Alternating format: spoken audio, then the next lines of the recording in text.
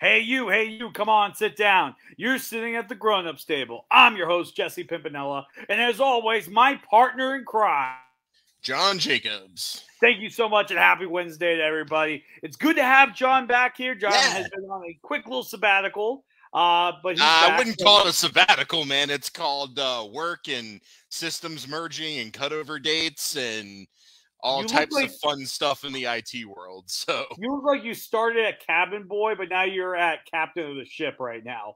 Like, it looks like you're on the seven seas. Every time. Okay. But thank you guys so much for joining us today. We have an amazing show for you. We're going to be talking about Top Gun Maverick. And just so you know, spoiler alert, guys. We are going to be talking about the plot, the characters, many great action sequences, as well as the legacy of the film itself, how it honors the first movie. Absolutely. Before we go any further, I want to make sure you all know to like and subscribe. Make sure you like and subscribe if you're watching this on YouTube. And if you're on Facebook, like and share it right now. Share the joy. I mean, this is what we do the show for. And if you're watching live, make sure you do some comments. We want to hear from you and your thoughts because we have a lot of great topics with a lot of great guests on today. So make sure, listen, comment, and tune in because you are at the grown-ups table. And without further ado, let me invite a few great friends of the show. Please give it up for our good friends Charles and Big Al, everybody. Give it up for them. Yes. Yeah. Welcome, what's up, everybody? Welcome. It is great to have you guys here. First off, Charles, it's been a while since we had you on, man. It's been a while, bro. Yeah. That's his opening reply.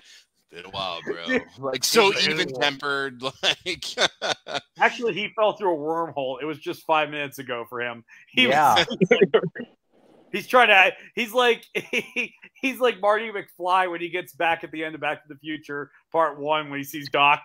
It's like, no, I'm here. Yeah. And Big Al, man, good to have you down here with us. Great to be back, man. Yeah, I love being on the show, man, and I needed to cut loose and have blow off some steam. So thank you for having me. No problem at all. So before we start, guys, I think before we get into Top Gun, man, we got to get our mindset into Top Gun. All right. Oh. What I'm saying we need right now is we need call signs. We need pilot names. Now I've already picked mine. Mine is Chainsaw because I look like the one kid from summer school who was obsessed with Texas Chainsaw. Someone told me I look like that, and I'm like, good enough for me. Good enough for me. Big Al, do you have yourself a call sign? Anything that is reflective of who you are? Man, you posed this question earlier, and I've been thinking about it all day, and I got nothing. So I'm just going to default to Skeletor. Nice. You know what? Nice. I like it. That's good enough for me. All right, Charles, my man, what are you at? It's got to be Gator, right? Gator? Oh, dude, Gator's got his gap. I love it. Gator don't play no shit. All right, John, I gave you one earlier, but I want to see what you got. Oh, dude, Commander all the way. Commander. Oh, okay, that's good. I like that.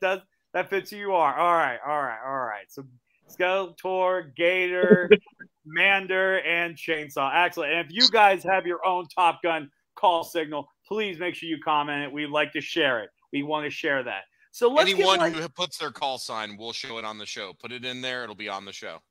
Yes, we will. All right, so let's get talking about it, man. This movie, I mean, this question also goes to people watching. So comment your answers. But as a group right now, guys, what gravitates us to watch this movie? You know, what made us want to see a sequel almost 30 years later? What elements do you think made this movie, in the first place, Top Gun, a beloved film? Well, no one's going to start. Oh, okay, go ahead. Yeah, I was just say, for me, it was one of those films where it was a fun film, you know? Like a lot of films of the 80s, the one thing I loved about them is that they were a good time to watch, you know? Yeah. Like, and the best example is when we were coming out of the movie Maverick, man. Everybody was high-fiving each other. Yeah, man, it was crazy. We felt like we were at the volleyball game. We felt like we were at the football we beach. did. Yeah, we were like, yeah. We're like, Maverick's doing something. I actually held hands with the guy next to me at one point, I think, because we were fucking spazzing. We're like, is Maverick going to do it? Is Maverick going to do it? And he does it. And we looked like that scene in every space movie where they tell NASA we landed, and they're like, yeah! Didn't you guys hug at the end of the movie? I think you stood up and hugged. We did. Dude, it was an emotional movie. But that's what I mean. Like, and I said this, I'll say this on air, and I said this to John. While I'm a hardcore, diehard Batman fan, you know me, I'll always argue for Batman. I'm a very biased argue of Batman movies. I'm going to say this was the best film of the year. Because while I love the Batman movie, I enjoyed it. It was a fun movie. I love everything about it. It's perfect in my eyes. This movie, I had fun. I had fun watching it. I was so jacked up after I was about. We went to the bar. I almost enlisted, I think. I almost enlisted. No, we went to the bar, and Jesse was so excited. He's like, do you guys have a specific Top Gun beverage? And the woman was like, no, we don't. He's like, oh, what the hell? He's like, every other movie gets a beverage. You got a Dumbledore beverage, but you don't have a Maverick beverage? Downton Abbey had a beverage. Downton Abbey had a beverage, right? They did. But no Top Gun beverage. None. Nope. AMC dropped the ball on that one. Missed opportunity. This tastes like honoring the Queen. Like, I want a Maverick. It tastes so elegant and royal. Yeah. But that was my take on why this movie worked and why Top Gun is such a beloved film of the 80s. But what was your guys' experience? I know, John, you told me about seeing this movie. Well, I mean, you know, I was born in 81, so, like, I saw this movie roughly after it came out. You know, I mean, obviously I was a little too young to go to the theater to watch Top Gun because I was, like, 5.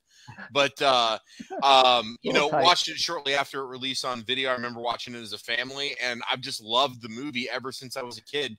And I think there's a couple things to this. Number one, Tom Cruise was like, that was the huge, like, at that point, he was really breaking out. So, like, everything was Tom Cruise. Everybody loved the guy. I love jets. I still love jets to this day. When I was trying to determine if I could fly them in the military, I was told no because of my eyesight. So yeah, I mean, I tried. I was like helicopter pilot, like regular plane pilot, cargo pilot. They're like, no, stop asking. So I'm like, okay.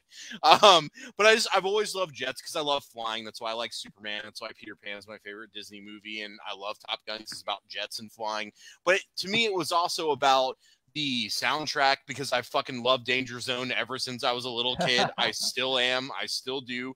And I love the re-recording that they did for the film because they just simply re-recorded it. They didn't change a thing. They just re-recorded it, and it damn near sounded perfect. So that's a big part of it too, is just that music and the journey that it takes you on.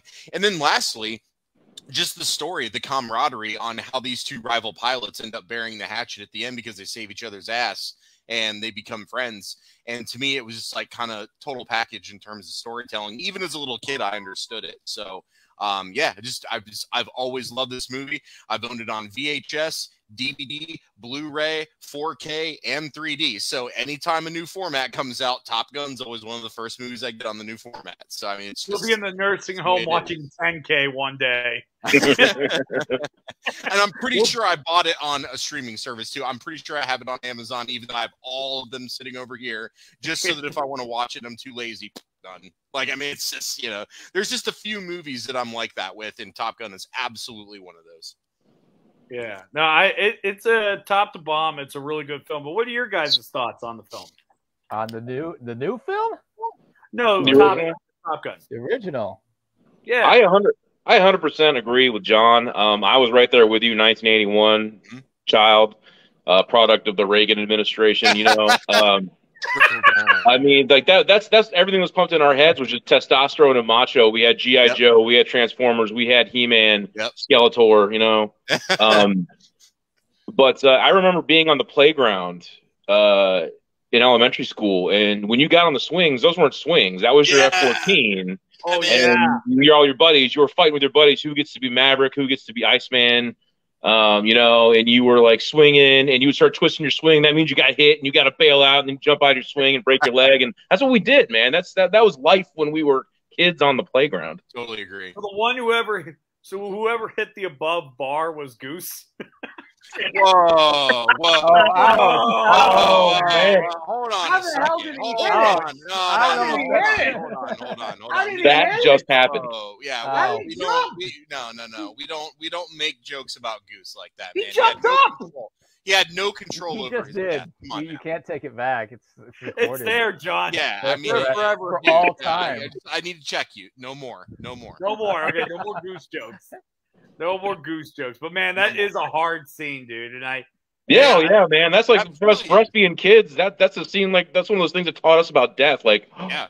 he's gone, but he was the fun one. Yeah. And the fact that when Maverick's just laying there floating with him, and when the divers jump in to bring him out of the water, they have to tell Maverick several times to let go of him. He's dead. We need to pull him up and we need to save you. And he still doesn't want to let. I mean, that's his fucking brother, man. And that's like, oh man, that hits in the feels every time. Every time. Doesn't matter how many times I've seen the movie. And what's so good about that scene, though, is it's echoed so heavily in this new movie. Yeah. Because granted, does he fly with anybody? The only time he ever flew with anybody, and I think that's what made the ending of the movie so impactful, was the fact he flew with Rooster. And I think that just blew everybody's. I think I knew they were setting that up somehow. I just didn't know how we were. I didn't know how we were going to get there. Yeah. But when Rooster jumps into that seat, and what was so good about that, and you know what, I won't go too much into this. Save this for when we get to that. Yes. But let's get right into. Hold on, we got to hear from Charles. We got to hear from Charles. Sorry, Charles. My bad, Charles. Oh, it's just a iconic movie. The soundtrack, everything about that movie. You got the planes, you got the music, you got the adrenaline, you got that cocky pilots. You got. I mean, what's not to like about that movie? Oh, let's don't forget the non-nudity sex scene with Berlin playing in the background. Dude, when you're like 5 years old though, and you watch that, it's like it's that. Is that close. what you were paying? So you're just like, okay, I'm that close already. Like maybe next time I'll see some nip or something. You know, you're hoping it happens. Hold on 1 second. While we're on the topic of the soundtrack, I have to throw some shade real quick. John 5. Just real quick, I got to throw a little bit of shade here. If I have one critique of Maverick, because I mean that movie is about as close to a perfect film as you can get, in my opinion. I don't disagree. My one gripe is that they had a lot of callbacks to the original soundtrack. Mm-hmm. They did not include Mighty Wings by Cheap Trick, and I love that fucking song. I know. My first rock concert ever was Cheap Trick with Motley Crue. Oh, dude, I'm so jealous. Oh my god. Yeah, right. Dude, that was a badass concert. And, I bet it was.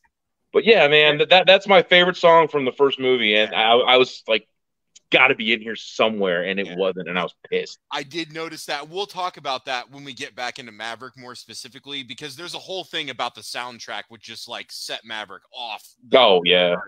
So let's dig into that more, because I agree with you, Alan. I want to talk about that a little bit more. So Jesse, what's kind of our next lead-in topic for this here? Well, right now we're gonna talk about the build up to Maverick. So the pandemic set this back. This movie was supposed to be released last summer, man, and I think it was before that. No, it was was it like 3 years ago or something? It got pushed back like multiple ever. years. And look, you can see why. You can see. Well, look how well this film is doing, and it's still making money. So think about it. If they released this in 2020, it would have been a disaster. It would have been a disaster. It would have been a bomb. I mean, it wouldn't have been a bomb. It'd still been a great movie, but it would have been like, it wouldn't have been a box office hit like this. I mean, no way. Right. And, absolutely.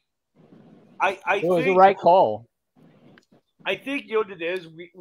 I think we are more yearning for good old times since COVID went away, and I think that's what is making people flock to this movie. Yeah, because this movie has a lot of great nostalgia factor to it, but in a great way, not in a lazy way. Because the movie has substance over nostalgia.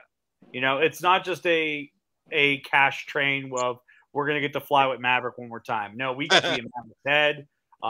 We got to learn about him, see how he's been for the last all these years. And that's what I think made this movie so good. So the build-up, I think, was great. I think the pandemic, in a weird way, was a great disguise. I don't think it would have box office bombed, but I don't think it would have. I think it would have maybe broke even at the worst case scenario. Maybe. Because here's the thing: Tom Cruise has a lot of clout.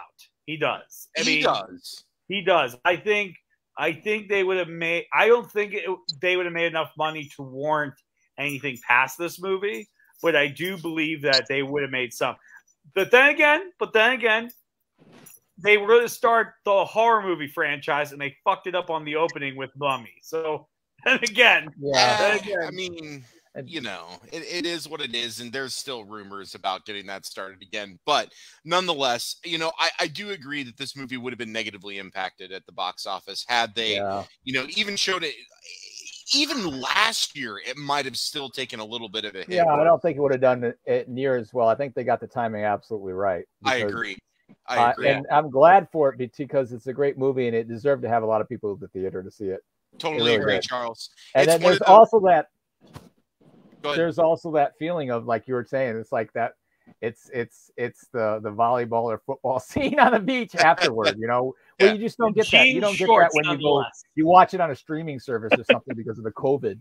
Yeah, that's not. And it's not the same. I was watching a couple other reviewers that I like to watch, and they had both mentioned, and we'll get into this more when we talk about Maverick specifically, but just because those cockpit scenes were so well filmed because they were really flying the jets the vast majority of the time, you do lose some of that feeling if you're watching it on a small theater. Even if you got a 75-inch TV at home, it's still not the same. And when that cockpit takes up that entire theater screen, it's just a different level of immersion than you get watching at home. And that level of immersion gets you emotional, it gets you pumped up, it gets you ready, and it's just a better experience.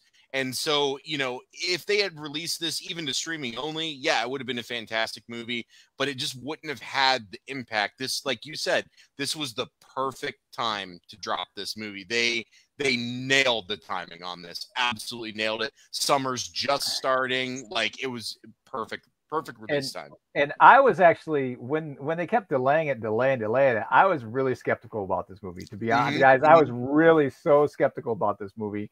And then they kept delaying it. It was almost like a running joke. It was like the trailer, it's a classic trailer before the movie ever comes out, And but no, I mean the timing turned out to be perfect for it. And I don't know how they could make that movie better as a sequel to Top Gun, because I don't think they can. They nailed it. Like all the notes, like perfectly, and it had its own thing. It made sense. It kind of like, I guess the thing I didn't think is, how are you going to make it believable after all this time has passed? Is this even going to make sense? You know what I mean? Because a lot of sequels that are way later, there's like, does this even make any sense? You're trying to catch up so much ground, but it actually did fit.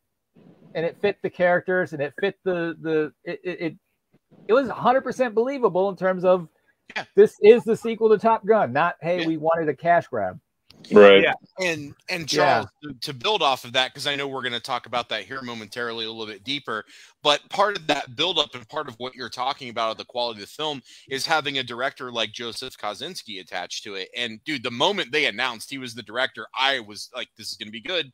This is going to be good, because he and Tom Cruise already worked together on Oblivion. I love Tron Legacy.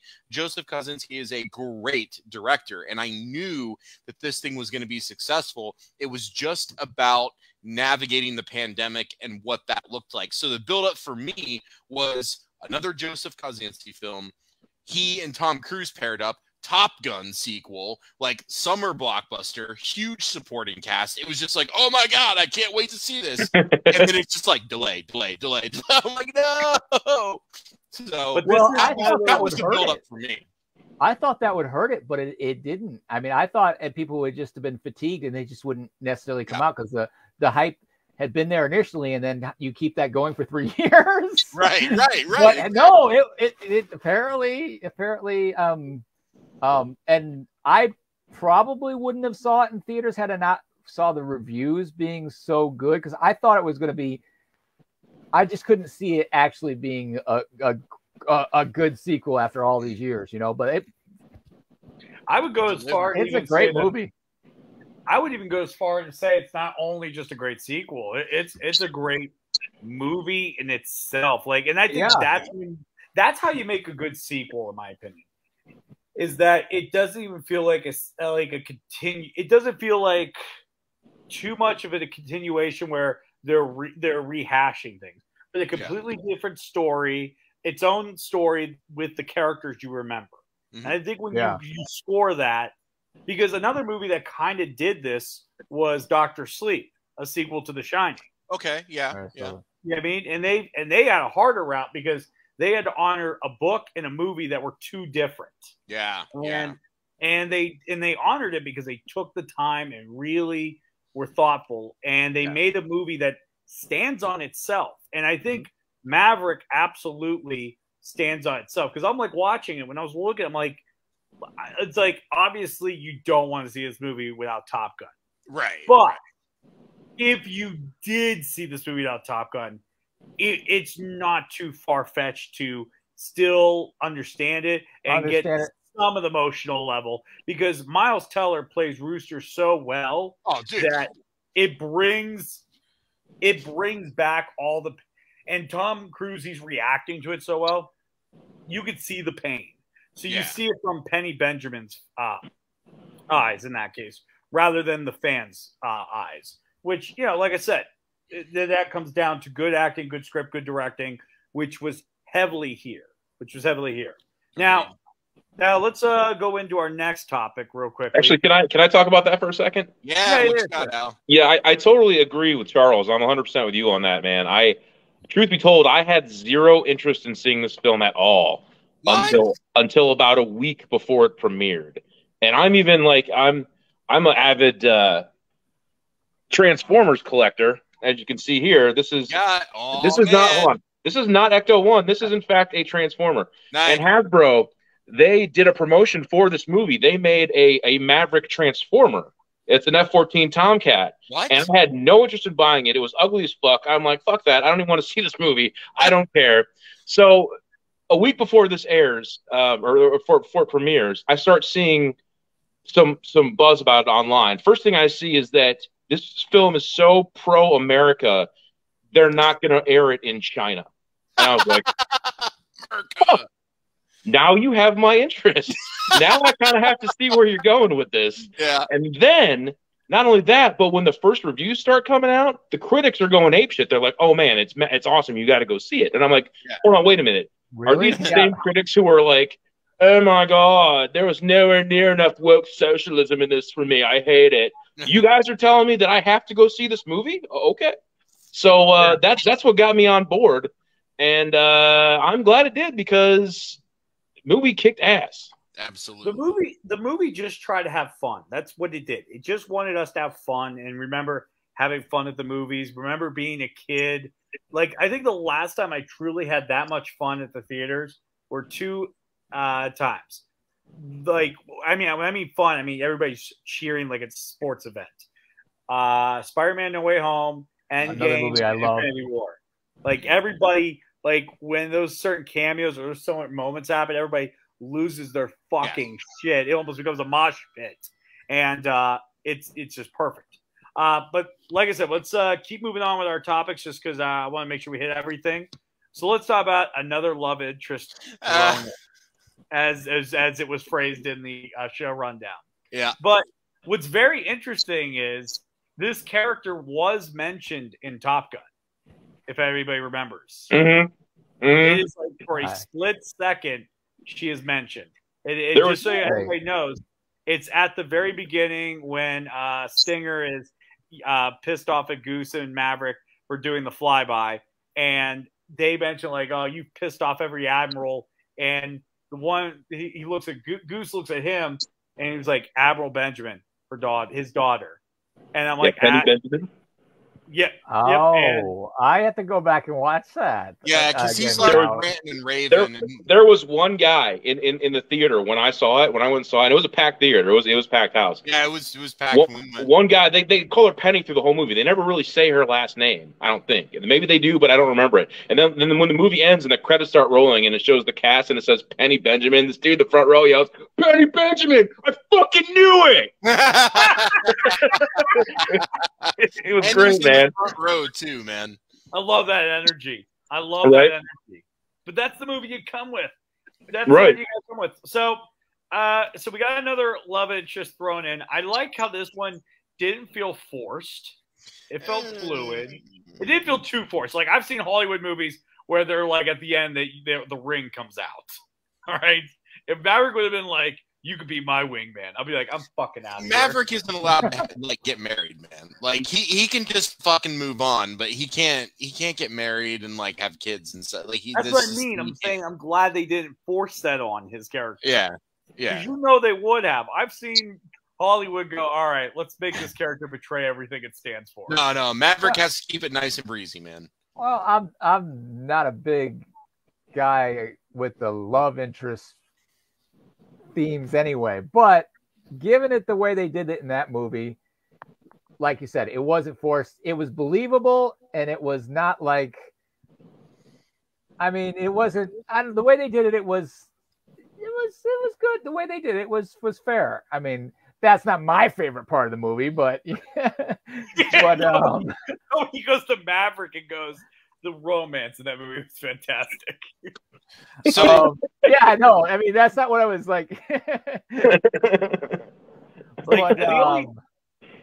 But it works, and it does add to the storyline a little bit, where he's got to go back out there. There's that tension where, like, he says he's not going to leave again, and well, he's who he is.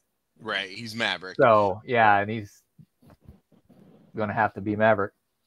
Now, I do agree that the Jennifer Connelly romance was definitely better than Kelly McGillis. And, they even admit it. If you watch a lot of the, like, commentaries or behind the scenes type stuff when they're talking about developing the story, like, they did throw the love interest in the first movie at the very end. They even had to do reshoots, which is why Maverick's got longer hair and she's got a hat on in the elevator, because they shot that after they were doing other projects to, like, bring more of the love story to light in the film. So it was very much an afterthought in the first film. And they even say, they're like, "Oh, we realized we needed a love story, so we had to put that in there." We had to put it in there. It's part of the recipe. And put a little pepper, a love story. Now, if you compare the chemistry that Tom Cruise and Kelly McGillis had to Tom Cruise and Jennifer Connelly, dude, it's night and day, man. Like, so I watched Top Gun the other day. I wish I could have seen Maverick again before the show, but unfortunately, this didn't work out. But you can tell clear as day which one is way more forced than the other. It's a lot more. It's a lot more progressive with Jennifer Connelly than it is with Kelly McGillis. And I'm not knocking her as an actress. She did just fine. It's just that if they removed that whole element from the movie, absolutely nothing would change in the movie. So with Jennifer Connelly, though, there's some callbacks, right? And that callback helped the cohesion to bring the two films together. But yeah, you could have eliminated her from this movie, and it would have still been exactly the same. I want to just disagree. They didn't have an influence on anything that actually happened in the movie. So. Yes, it did. Yes, it here we go. Okay, what do you got, Jesse? Are you telling me that Berlin scene didn't give you goals? Take my breath away. Are you gonna sit here and be like, "I hope that"? Listen, when I seen that scene, I was like, "I hope that happens one day for me." Look, you gotta have goals, man. I get goals. That. And look, we're not talking about 6-year-old John Spankbank. We're talking about what added to the quality of the film. Okay? I'm talking about 29-year-old Jesse Spankbank. Sorry about, like, you tell me Berlin would have been like, "You know what? I wouldn't want the royalties." No, but I mean, the love interest is what it is. But like I said, ultimately, I felt like it was better in this film than the first one. But I'm not knocking performances or anything, because I still love both films. But I'm just honest. If you eliminated that from both films, nothing would have changed. It would have been exactly the same. But how many movies, and I can't name any particular right off the top of my head, but where you've seen a sequel or something and they just throw in a love interest like that, just like forced, just to give some kind of storyline in the sequel. Right. You know, and that's not what really happened here. So I agree.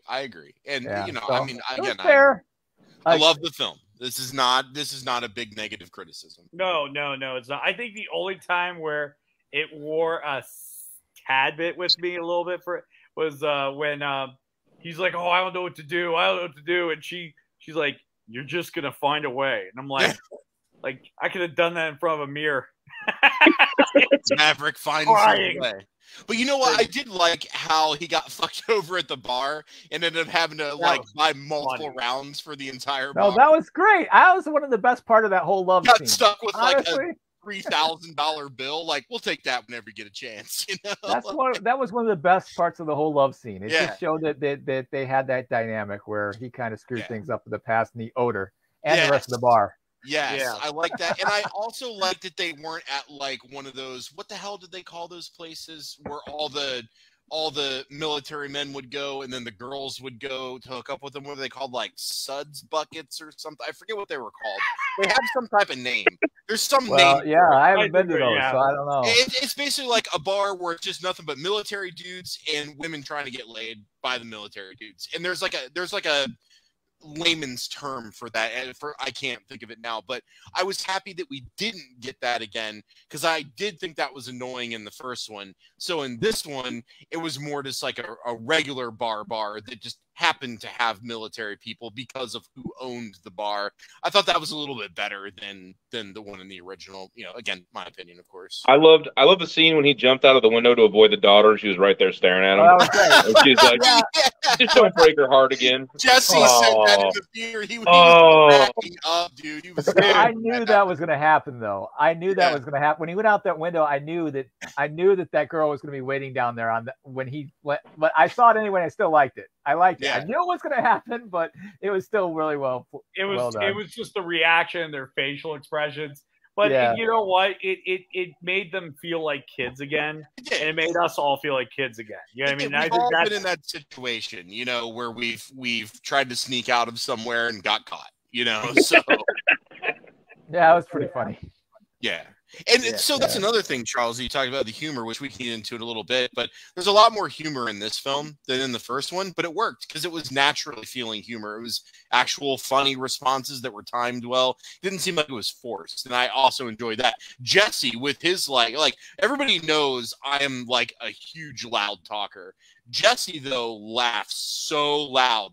And, like, at first I thought people in the theater were going to be like, God damn, shut the fuck up. Because he was, like, loud laughing at every joke. But then as the movie went on, the rest of the theater started laughing at everybody's jokes. So then it became the whole theater laughing together. But in the beginning, man, Jesse was hitting it from very, very beginning. It was like me, him, the guy next to us, this guy over here, and this guy over here. But by the middle of the movie, everyone was laughing at every single joke, regardless. Like, and there were some funny moments in there. There were plenty. There were just like, I love the one scene where they're like, name, Hangman, Coyote, Bob. Which call? Bob. Yeah, that was great. That was great too. That's your call sign? That was great. Yeah. That was great. That's hilarious. But yeah, it just this movie, like I said, it had the spirit of an 80s movie so much. Oh, absolutely. And it was just great. It was great. And I think the way they started the movie out was perfect. They started it out pretty much identical to Top Gun in almost every single way. Music, scenery, everything. And I think that was great because it made us familiar. Yes. But we also knew it was going to be different. It's kind of like a little bit what Star Wars does. Yeah, it was very very Force Awakens, but with Maverick. Yeah. Well, not even so much that, but I mean, like, Star Wars always starts the same way every single time. Yeah. Long ago in a galaxy far, far away. Ba-da, ba-da, ba-da, and then you have the thing. Every one of them starts. And then you have the thing. The thing. And that you gotta have the thing. If you don't have the thing, I mean, fuck you. Really. Yeah. But that's the whole that makes you get excited. When Top Gun, listen, when Danger Zone started playing, dude, I was like, people were tapping their feet. Yeah, man. I mean, that was really the hook, line, and sinker. Like, Danger Zone. It's on, man. It's on. They even edited it the same way to where it was playing the anthem. They're showing the carrier, the shots of the deckhands and everything. And then as soon as the first jet finally goes on the catapult, it blends right into Danger Zone with some action shots. And it was just and I was watching something where they said, again, they did that purposely to remind you, this is Top Gun. Here's what you love about Top Gun. And then after 5 minutes, it was, now here's the news story. And that was perfect. It was the right balance to bring you back in and then take you into the news story. Here's where we are 35 years later. Yeah, superb editing. Music, again, I think we got to give credit where credit's due there. Lady Gaga did a great job with the soundtrack. I didn't know how I was going to feel about that, seeing her name in the credits as soundtrack, but then I started hearing the music, and I was like, okay, this works. Well, that's what you get. Oh, sorry, go ahead, Jesse. She is an 80s singer who was born, whose career wasn't in the 80s. Because there's a lot of past songs that she has, they sound like they were made in the 80s. So when I saw her name on it, I got excited because that, and also she has the pipes. Yeah. Like, she's one of those few singers that can actually sing. Now, granted, her career started with, a lot of the same bubblegum pop stuff, but that's a lot of artists. They have to do what the studios want so they can make their money. But she broke out. She does her own thing. She does it the way she wants to do it now. And I think that's why the songs that she's doing now are so damn good, because now it's her raw talent with it. Yeah. So, Jesse, let's go ahead and transition into our next topic. Unless anybody else has something to say about it. Oh, by the way, like, Jennifer Connelly looked great in this movie, and I don't mean that as like an insult or anything. I feel like she had some up and downs. Like, I thought she was like looking kind of sickly at one point, but then she kind of bounced back, And I think for everybody's age, including Val Kilmer in this movie, they all looked great for their age. I was like, wow, everybody just looks great in this movie. But dude, before we will go into this topic, but so I'll bring what I wanted. So we pretty much talked about everything I've wanted, but the one thing I did want was somehow to honor Val Kilmer, because you know what, like, for those of you who haven't paid attention to his career, and his health, it's been declining heavily, and I was just thinking, like, oh my god. And what they did for his character, the hoops that they jumped through, to make him able to be in this movie, and the fact that he spoke. Well, they did get AI for that. He didn't actually speak. That was AI. Didn't? Yeah, he can't talk at all. Period. Oh, I thought it was too, Jesse, because it was that believable. But it was believable. They AI'd it. He cannot speak at all. But it was well done. Man, it was a bummer. Like that's actually the only spoiler I got for this movie was Val Kilmer's appearance got spoiled for me, because like when they released the trailers, they did an awesome job of not giving anything cool away in this movie. They sure did. You see a picture of Val Kilmer on the wall, and that's what you get. Like, maybe he's in it, maybe he's not. I don't know. Then some asshole puts an article on Facebook that says, "Oh, Val Kilmer was in the movie, yay!" And I'm like, "Fuck!" But they did. That's the only spoiler I got, man. But I'm so happy he was in it. Yeah, I'll say they did a really good job keeping that third act a secret. I gotta say. Like, dude. Yeah, absolutely. Yeah, dude. I have stuff to talk about that too. Yeah, but same. We'll bring that up soon. We'll definitely bring that up soon. But what were some things that you wanted from this film, and did you get it or did you not get it? Going into this, zero expectations. Like I said, I didn't even want to see it until like about a week prior, and then it completely blew me away. Like, so any expectation I had or didn't have was completely met and exceeded 1,000%. I'm super happy with what we got. We got nostalgia, we got music, we got story, we got new characters, we got old characters. Everything was done right. Everything was done well. They did not fuck around with this movie. They set out to like make a masterpiece, and that's what we got. Agreed. Charles, what about you? Well, I didn't really have any expectations for the movie besides hoping it didn't suck. because I literally had low. You have no idea how low my expectations for Top. You told me several times. I know they were low. The idea that they would make a Top Gun 2 just didn't even make any sense to me. No, this is like, and I like the original, right? So it's not that it's a great movie, but there's no way you're going to follow this up with anything that's going to be on that par. So why even bother trying to do that? That was kind of my take early on. But going into the movie, it was also good because when I came into the movie and the movie ends up being like awesome, you're just kind of like, well, there's no expectations, but it blew me away. So this is how little faith Charles had in this film. I had no faith in it. I would go like a week without talking to Charles, and he would just randomly send me messages like, dude, Top Gun's going to be bad. Or he'd be like, I'm really worried about Top Gun. And I'm just like, why are you saying this to me? You know I'm so pumped for this. And I thought just, like, shitting on it left and right before it's going to come out. I heard them talk. I saw a couple articles where they talk about, it's going to be focused on drones and stuff. And I'm like, oh, great. Some AI drone, Terminator 2 kind of crap going on. And I was like, no, this is going to be so bad. And then it didn't end up being, I mean, they mentioned that the whole idea that someday they're going to be obsolete kind of thing. But it went in a different direction than I thought it was going to go. And it was all really well done. But yeah, no, I thought this was Tom Cruise's second Mummy movie. That's I think I was afraid of that too. I was a little bit afraid of that as well. But what's very interesting about the success of this movie is it really proves that a movie doesn't have to be a comic book film to succeed nowadays. It just has to be a good movie that gives the audience a fun experience. Yep. Because like when you go to a movie theater, you want to be wowed. You want to be like, whoa, holy shit. You know what I mean? Like something going crazy. And this movie did that. It did that. And so, Jesse, would you say that the Nicole Kidman bumper at the beginning properly set your expectations for your theater experience? Okay, all right. So I gotta tell this quick story. Are you guys familiar with that stupid Nicole Kidman bumper? I saw the same one. I know exactly what you're talking about. Like, why did they get Nicole Kidman out of all the actors? Why wouldn't they? I don't know. I didn't. So here's what it is. So basically, for those who do not know, every AMC thing starts with when we go to the movies.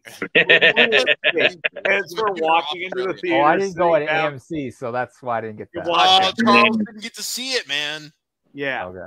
But anyways, so here's why I was losing my mind watching that scene.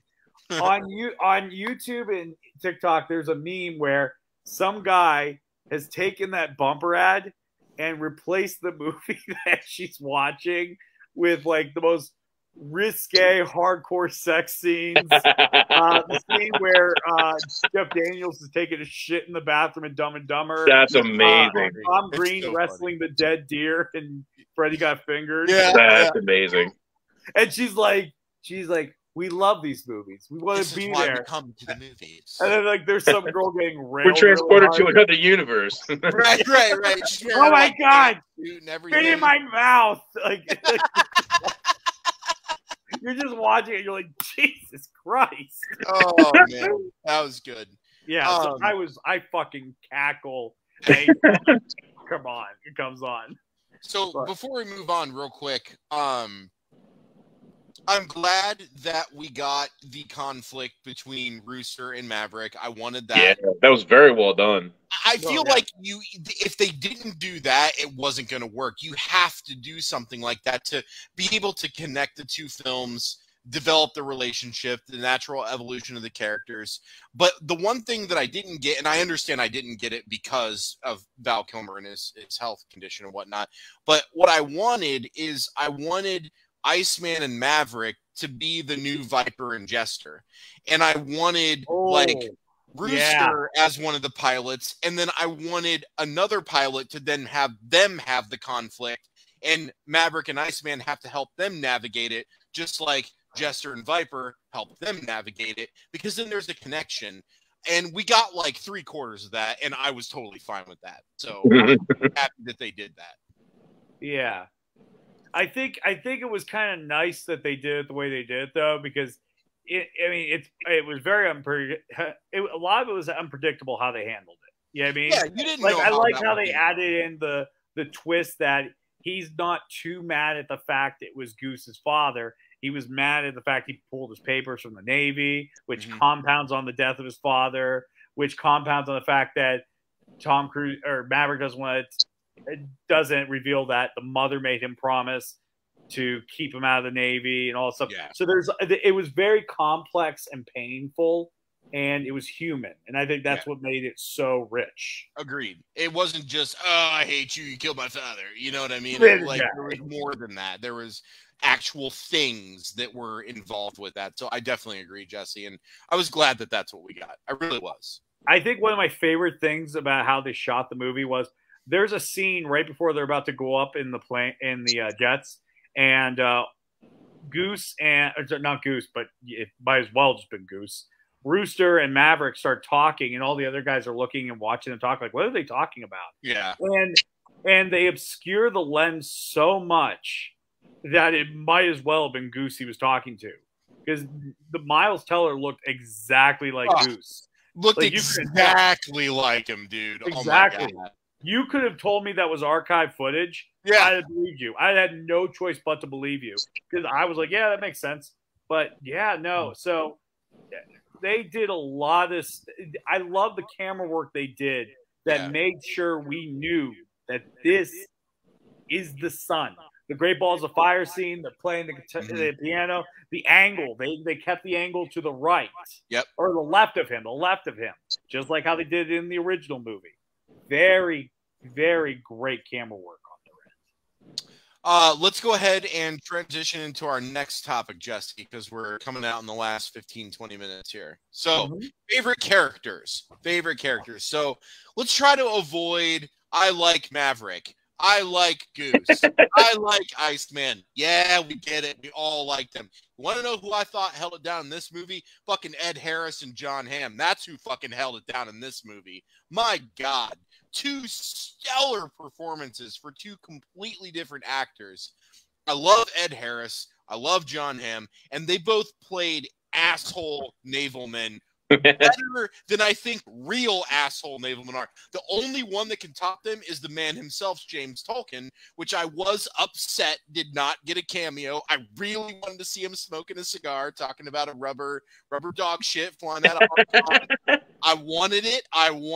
I'm okay that we didn't get it, because Ed Harris and John Hamm just fucking held those supporting roles down, man, to really let Maverick know you aren't shit.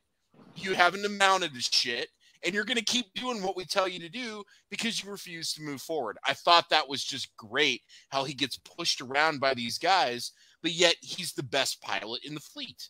And that, to me, that really worked for me in the story and the conflict with him in the military still. Even though he was doing test pilot projects, he's still part of the military, and they're still bossing his ass around when he could fucking fly circles around those guys. Mm-hmm. Yeah, no. I definitely think those two. I mean, like you said, having a supporting cast and having them work off the main character very well is crucial to a film. It makes the world that you're brought into even more believable. Yeah. I definitely felt that. How about you two gentlemen? Was there a character that you felt held it down? It was between Maverick and Bob. Bob, dude, there it is. Obviously the little girl was amazing. Oh yeah, she was awesome. I would have liked to seen a Rick Rossovich cameo in this. I think he was cool as Slider. Yeah. If I'm being completely honest with you, want to talk about 80s films, I still can't figure out or understand how or why Rick Rossovich never really busted out of the supporting character role and made it into like a leading actor. Maybe he was a lead in something and I just never saw it. I don't know. But all the movies I remember him in, I remember him having a small part in the original Terminator. Of course, he's Slider in Top Gun. He was in Roxanne with Steve Martin. He's great in that movie, but he never really busted out and like was like a main guy. I really dug Rick Rossovich. I'd like to see him in this. I think some actors just that they get their niche, you know, and it's kind of like they just tend to do better supporting versus leading, or they just oversat. Like, look at fucking Clint Howard. Dude's been working steady for like 45 years and still cranks out 4 or 5 movies a year. Some are good, some are bad, but he's still going. Everybody has their niche. And I think for him, that supporting role was just his niche. And, you know, sometimes that happens. He likes to play the odds. Tim Robbins' cameo would have been nice, but, you know, I understand why. He's huge and he is kind of old now, so I get that. But that just would have been nice, you know. Just some of the older pilots, it would have been kind of cool to see, you know. But, you know, I'm not too broken up about it. You didn't want to, like,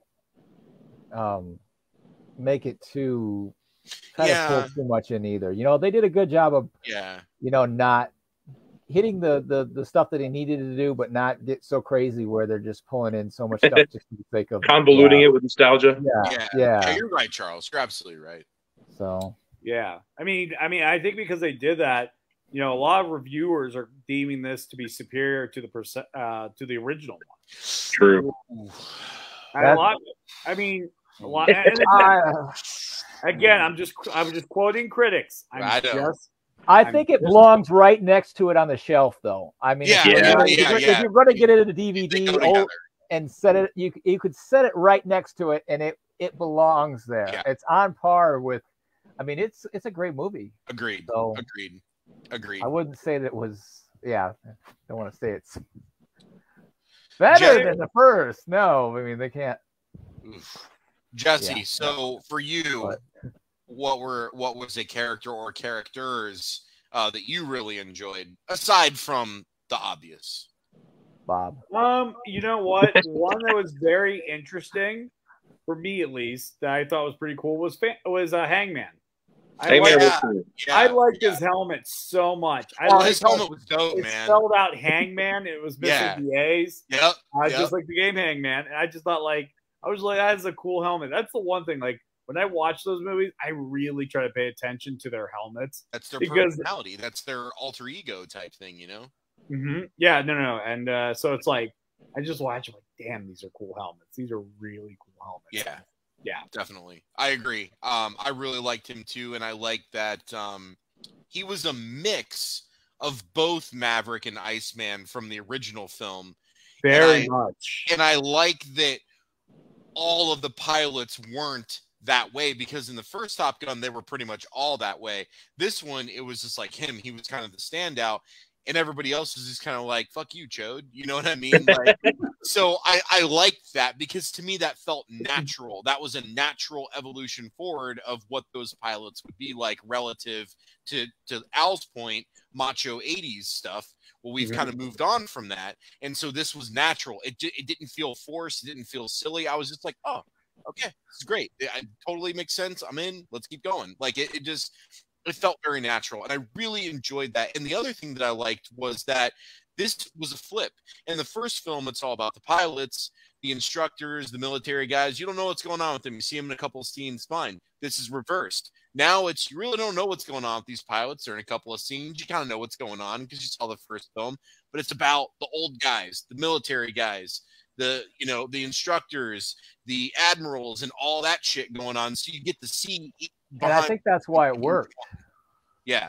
I think that's why it worked, because it gave you that different perspective and a different story, which is a similar story, but a different story from a totally different angle that brought new insights, new kind of like, oh, that's how they're, Exactly. I think that's why it worked so well. I agree. I loved that. So that segues us into our next segment perfectly. There it is. There it is. Wow. That I did not expect that. I did not, because okay, so let's set this up just so we could get our conversation. Well, real quick, let me just say one thing. Okay. Was it just me, or did this feel like the briefing room for the Star Wars: A New Hope attacking the Death Star? Because it really felt like they were just prepping these guys to go on a bombing run for that thermal. Holy shit, it was. And it was kind of we got the turret towers up here. We got the 2-meter target down here. Like, you got to go in this valley to get to it. Now that you mention it, wow. And I didn't think about that, but his targeting thing didn't work. Yeah. He didn't have it. Use the force, Rooster. Right, use it, Rooster. If you hear Goose, do it, son. They're talking to Force ghosts. Right. Talk to me, Goose. Talk to me, Goose. Holy shit. Wow. Yeah. No, I did. I totally see that now that you mentioned that, but that didn't pop in my head at the time. But now I almost wow. Yeah. Mind blown. Boom. My mind just caved in just now. My mind just caved in. That was very, very insightful, John. I wasn't ready for that. Yeah. I wasn't ready. It changed the way I'm thinking about that scene now. I'm thinking about that scene differently now. So think about it. When they first brief the pilots, like the first time, Maverick's up there, they've got the display up, he's pointing to shit, there's animations, and I'm just like, man, this is like the trench run briefing right here. Like, so yeah. Then Rooster comes back like Han Solo out of nowhere. Yeah! I'm back, baby. Oh man. So my thing, I'm gonna let you guys talk about the third act, but I'm just gonna say that my thing is that I love the F-14. It's always been one of my favorite jets. I'm disappointed they did F-18s in this instead of F-35s, or technically F-22s, and it was stupid why we had to then pay all this money to get F-35s. But anybody who knows all about that drama knows what I'm talking about. But I feel like it should have been an F-22 or an F-35 instead of an F-18. But I'm okay because the canopy of the F-18 provided those beautiful shots. I'm okay with that. But I'm so glad we got the F-14. You have no fucking idea how happy I was when they hopped in that thing. I'm like, oh shit, here we go. Like, because it's just a thing, you know. Like, it's a badass jet to begin with. It was a jet featured in the first film, so they found a way to bring it back without it feeling forced, and I loved that. And yes, Rooster comes back. Yes, they bury the hatchet. But to me, seeing that F-14 in the third act, that was it for me, man. I loved that moment. Now, you did have to have a little bit of a suspension of disbelief there with, okay, if we're going to step back and say, how likely is it that they would be able to walk onto the base after it's been bombed and whatever, and find that one plane that was not hit, and it happens to be there and didn't get into it and get it in the air on a blown up runway. Yeah. Okay, well, but I'm willing to give them that. I'm willing to give them that. You gotta give them that. And it would happen to be an F-14 by coincidence. Yeah, so. Yeah. You know, like I said, like it all just happened to be. Yeah, okay. Well, but okay, we'll give you that. Right.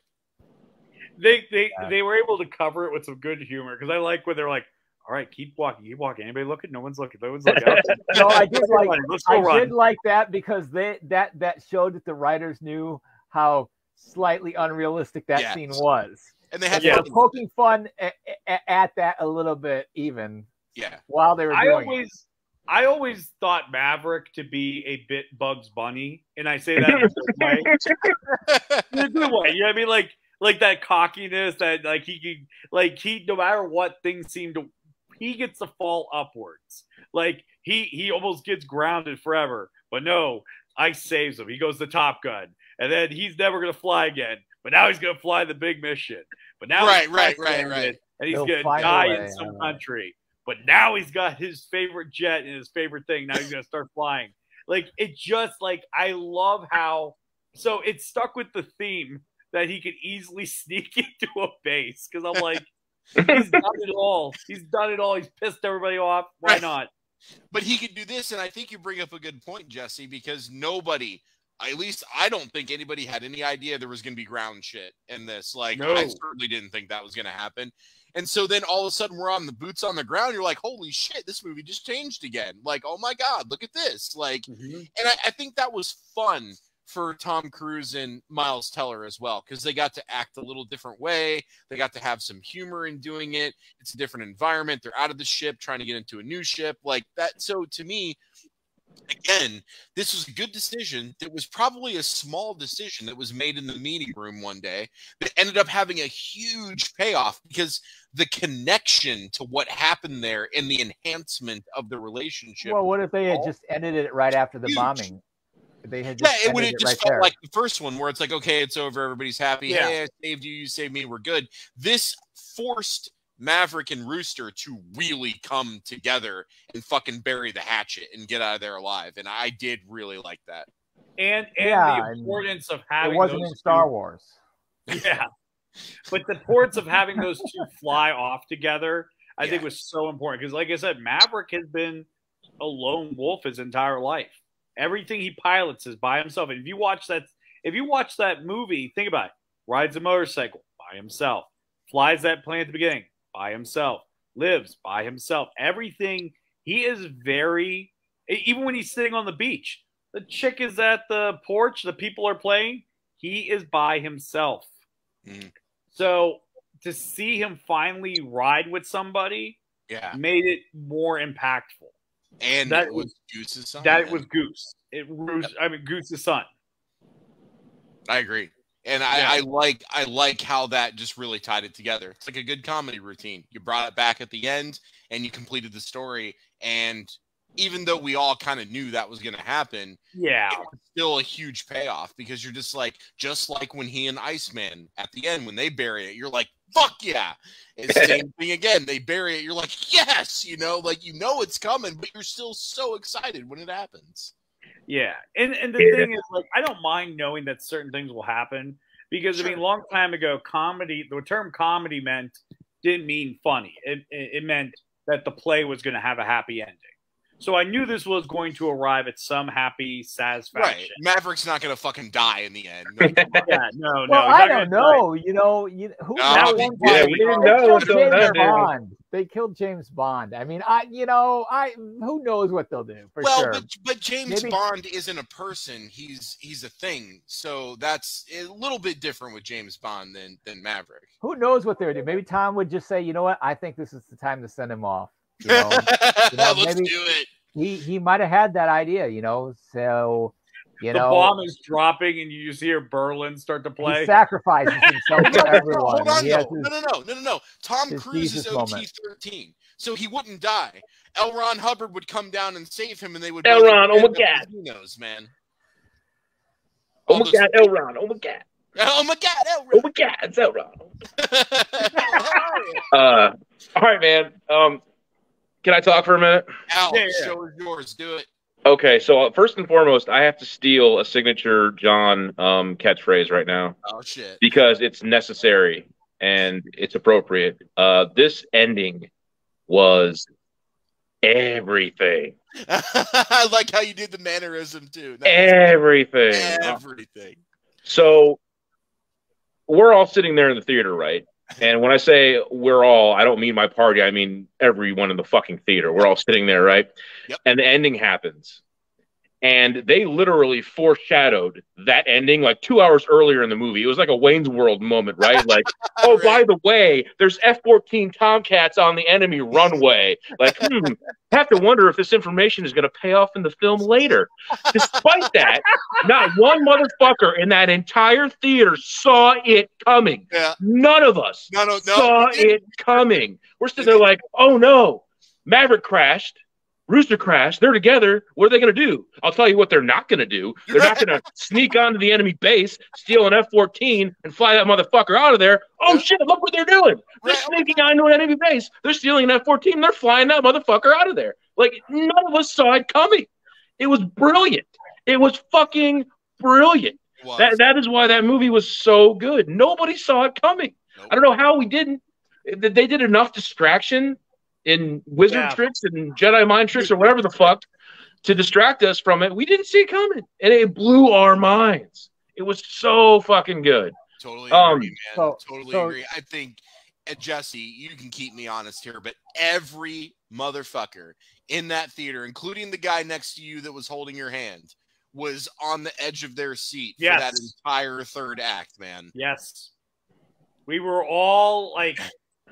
I think at one point at the very end where like they're out of flares or they're about to get shot down, then Hangman comes out. You heard like a giant exhale from the whole audience. Like they're like okay, all right, he's all right, he's okay. Well, I like how they did Hangman like they did Maverick in the original. They had him on backup and launched him when needed. And so then, boom, here comes Hangman. Drop it in like back. You know, so it's just like it was just like the Maverick swooping in the original, but now Maverick's. That's a great point. That's an amazing point. It's kind of like what they. I just realized that's what they did with that character the whole time. Yes. We were meant to see him like the other pilots saw Maverick in the first one. We're like, that guy's a dick. Well, that's how everybody else saw Maverick in the first one. He's a dick. Now we know why. Exactly. That's amazing. That's also right. they mentioned that he leaves people's wingman. Remember when? Never leave your wingman, right? He was going against Maverick, and Maverick goes, "Leaving your wingman." That's an old move.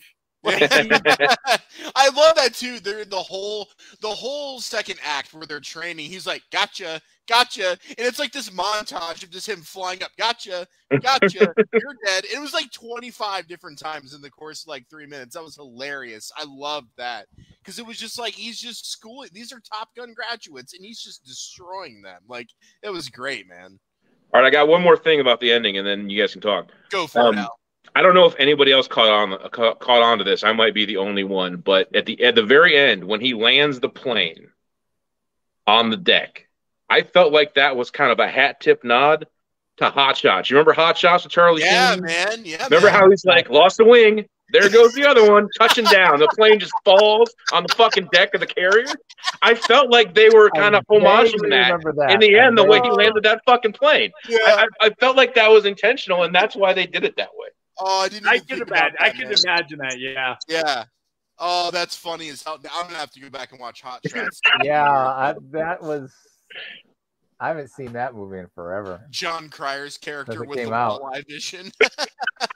Got like fish in his goggles, like swimming around. Oh shit, Charles. So, anything from you for third act? Anything that really was the impactful moment or the payoff moment for you? Well, so I honestly thought they might actually kill Maverick. Really, you thought that might happen? So I had more of that breath holding going on through those scenes because I honestly didn't know if they. I honestly thought maybe he would be the one that died and maybe Rooster would live. Yeah, I mean that's possible. I almost thought that it was going to be like a trade off of. What happened last time, but different, where he's, but, I thought until in the end where they had that moment, but I thought it's possible that they're going to kill him or he's going to die. Damn. So that was like, so there's some suspense there. I mean, I thought it's a Top Gun, probably not. They can't really, but part of me in my head thought, you know what? Maybe they will. Maybe they will be they'll be ballsy enough to do that. Which I'm not saying. I'm happy they didn't. But I am too. I would be. It's not what I would. I think it still probably would have been a great movie still. But like I'm happy they didn't do that. Yeah. But I think that whole last scene was it was super tense. And then we've talked about storyline, but what about like all the camera work on all that stuff, man? That's all what the you flight get with scenes, the Joseph Kosinski the flight scenes and everything, just keeping you right there in the cockpit where you're just and just wrapping you up where you're in that moment so much. That was stellar, man. Oh, it was a great movie. I was this close to crying. I'm pretty sure Jesse teared up. I did. Was this close. I was this close. If they killed Maverick, I would have cried like a baby. I'm not going to deny it. I would have. I would have been bawling. Like a toddler that skidded me, I cried. Would you have been able to mountain crying, man? It just would not have been able to stop. Just like, oh my God. Would you have been able to accept it as a good movie had they killed Maverick? Yes, absolutely. Oh, yeah. Absolutely. Him saving Bruce's son. Yeah, that's what I thought was going to happen. Yeah, I kind of thought that. I was like, goes. Yeah. I really thought that might happen, and I still thought that. I mean, and that still would have been a good ending. It still would have been. It would have been. It would have been a hard ending, but it would still would have been. That still would have been a great movie. And I wonder. I almost wonder if that ever in the writers' room whether that ever even.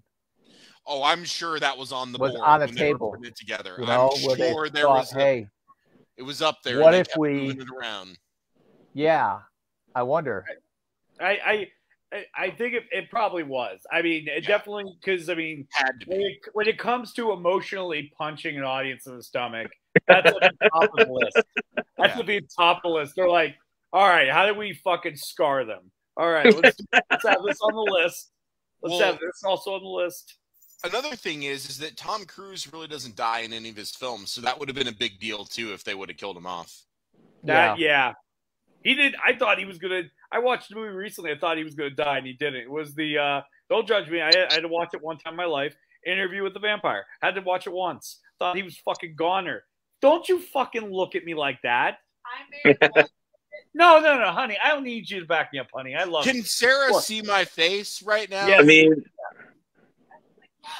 look. In all fairness, it's better than Twilight. Yes, it is. It is.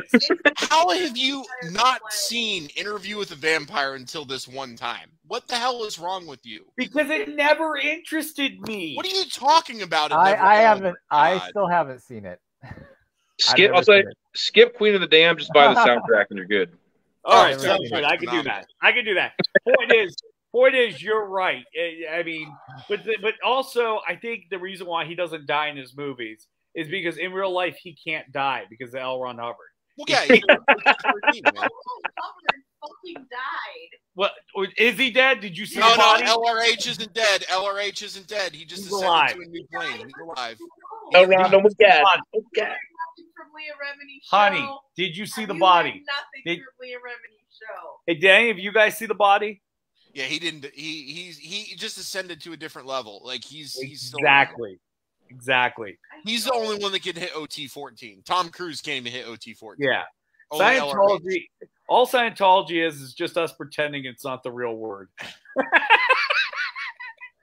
But goddamn, it made me love Tom Cruise, right? Even though the motherfucker is crazy with Scientology, I'm just like, holy shit, I'm loving this movie. That's why he should have won an Oscar for any movie he's done, because he made me like him. Yeah. like you crazy son of a bitch, you held Katie Holmes hostage for 3 years. I like I like you. I don't want to like you. She had to grab her kid and run from your crazy ass. Yeah, you're fucking out of your mind, and I love you. You tanked one of my favorite movie reboots, and I love you still. Here's an Oscar. You convinced me to like you. You convinced me to like you. It's brilliant. But anyways, that's all the time we got, guys. Thank you guys so much. Everybody, thank you so much for joining us. Appreciate you guys. I want to thank Al. I want to thank Charles. Make sure you guys go and follow their Facebooks, Instagram, Twitters, TikToks, everything. OnlyFans if they got them. All right. Follow it all. John, good to have you back, my friend. Thanks. Oh, and side note, I'm going to be on Charles OnlyFans next week. Oh, you are? Are you wearing the sunglasses only? Yeah, well, it's me and you in the sunglasses naked. Why don't you start your own site? Only sunglasses. Have the Corey Hart song playing in the background of every movie.